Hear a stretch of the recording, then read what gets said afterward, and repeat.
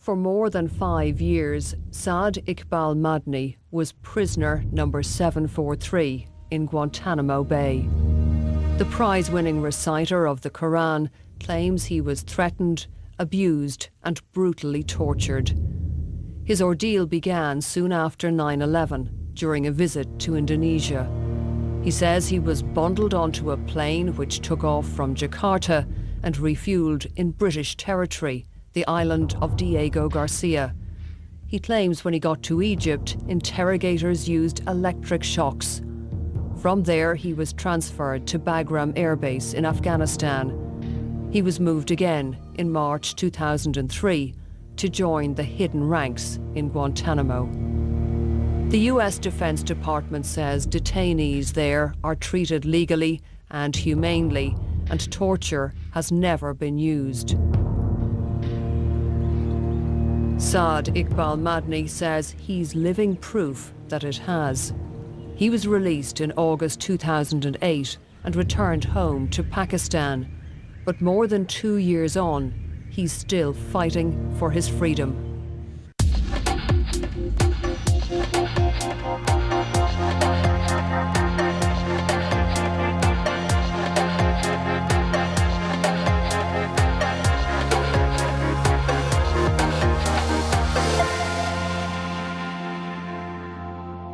Saad Madni, thank you for speaking with us. What happened to you when you arrived in Guantanamo Bay? So it was 23rd March 2003 when I arrived in Guantanamo Bay. They stripped me naked in front of 50 people from military intelligence, US, including male, females. And after that, they covered me with a uniform of orange, and they handcuffs me, shackles me legs, and they take me to the Oscar block. I was in Oscar 4 for isolation for 30 days. Was a 6x4 metal cage. Did not take me in interrogation during these 30 days. After that, they moved me to Mike block.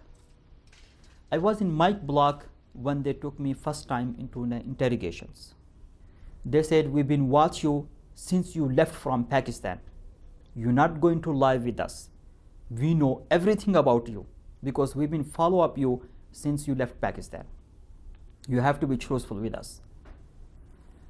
They asked me the question, was 4 people, was a black guy, was Americans, and was a Egyptian, was a Indonesian, Malaysian looking guy, and was a British guy. How do you know that one of them was British?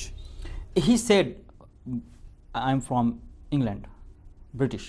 He said his voice accent for English also was known. British guy, he just asked me about Richard Reed. That's it. He said, if I have met Richard Reed, he was said like after you went to Indonesia, he come to visit you in Indonesia also. He said that. I don't know.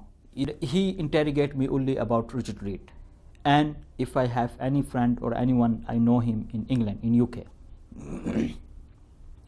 Other peoples, they ask me different questions about if I have met Osama bin Laden, if I went to Afghanistan, if I have any kind of relation with any terrorist groups, any information about 9/11, any information about planning terrorism for the future, Al-Qaeda, and that's questions. I denied.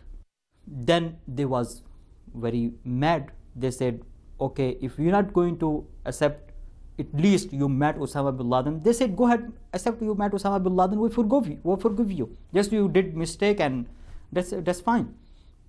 I said, "How I admit something I never did it?" So that time was my they start punish. They start torture me in Guantanamo. The first torture I received, they put me in frequent flyer status. They kept me in frequent flyer status for 6 months. The frequent flyer status mean the detainee doesn't allowed to sleep. Every 20 minutes, every half an hour, The guards come and wake up the detainee. They handcuff him, they leg shackles him, and they move him from camp to camp, from cell to cell. Sometimes they put you in cell 1, and each block had 48 cells.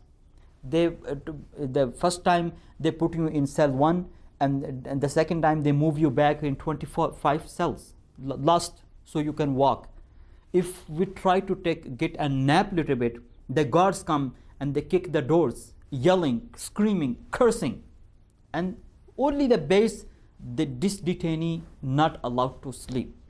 During this frequent flyer status, I was suffering from my ear, because the torture in Indonesian airport, I have realized in Bagram Air Base, I have a hole in my eardrum, and that's because they threw me against the wall. After I was in frequent flyer status, I was suffering from the pain, and I can't sleep, and was bleeding from my legs each time I go walk, and they move me from camp to camp, cell to cells. And during that period in Guantanamo, Saad, did you ever think you would get out, or did you give up hope? The way they was treat me, I was never hoping I going back alive in Pakistan. They really, the doctors over there, they said in 3 months you're going to die, because the infection is very close to your brain. Anytime you can have a stroke. That reason they considered me in life-threatening condition. What about physical ill treatment in Guantanamo? Were there beatings in Guantanamo? Yes, not the interrogators, but the guards. They several times they beat me by the kicking, and IRF team. They always send a IRF team. IRF team is 6 or 8 guards. They wear a helmet, and they have a spray. They first use spray, and they right away they come inside a cage, and they beat, and handcuff, hand shackles from back, and they beat at that time. You made a suicide attempt in Guantanamo Bay. Tell me about that. I have a white sheet. I hang that sheet in my top of cell, and I try to attempt a suicide with that sheet. But the guard caught me, and they take me to the hospital. And a few days, my neck was very hurting, and it just stayed like this. And after that, they now stopped to torturing me. They sent me to Delta Block. Delta Block is in Camp 1. Is another block, you can call this a psychiatrist block. Also, you can call this a second interrogators torture block. What happened when they moved you to Delta Block?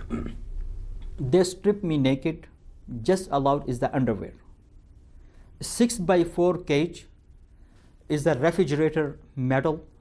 They put me inside that cage for 6 months, and I was without clothes, and they turned on the air condition is very high, and they kept me over there for 6 months. Is nothing allowed beside the underwear.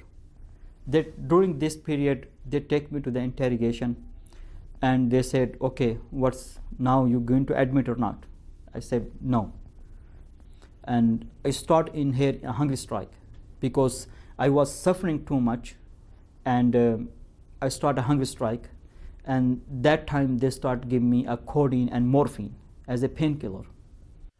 How difficult was it for you to get access to lawyers when you were in Guantanamo Bay? When I start hunger strike, one of my friends over there, he was a detainee.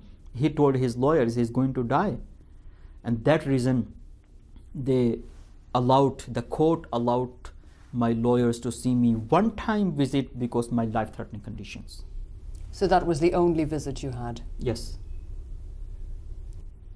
How do you feel about Americans and about the Americans who treated you this way in Guantanamo Bay?